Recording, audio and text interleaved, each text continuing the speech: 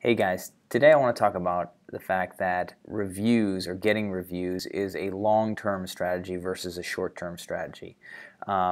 It's not a sprint, it is a marathon in that case, and the key is you got to start now and you got to be consistent in your effort. And I just want to kind of show you an example of two different people that are trying to get reviews on Yelp and what it says to their prospective customers, or in this case patients, about them and how involved they are with their patients. So here's an example. This dentist has 75 reviews, top rated dentist in the Seattle area, just as an example.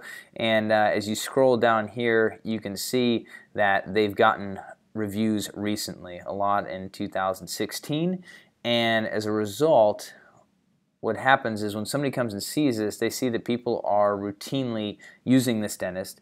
They're getting experiences, or they're seeing and reading people's testimonials for their experience that year, which means that they can go inside that business and expect that same level of care today. Now, comparatively, you go to this dentist who only has a couple of reviews, and I'm sure they tried really hard when they started, but you come down here and their reviews are back from January of 2015, and if you're watching this video right now, it is June of 2016. So perfect example here, nobody has reviewed this business in over a year and a half. So quite frankly, I don't even know if this dentist is still around, if they own the practice, if they've shut the doors, and so I can't have a reasonable expectation of getting a certain quality of care that I can and I know that I will get from a dentist like Thomas McKinney, where they have fresh and updated reviews. So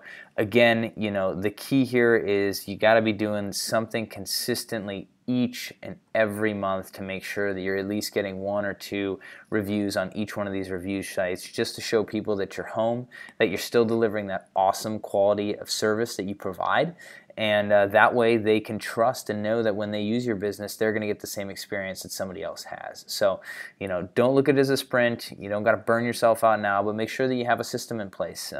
That's why people who are using the Reputation Igniter service have something that is automated that enables them to follow up consistently with each one of their customers, clients, or patients. And I'd recommend you in your business, if you don't have the service, that you create some sort of way to make sure that you're following up to get those reviews on an ongoing basis. It will pay for itself time and time again with a return on investment that really is unmatched and unparalleled in online marketing.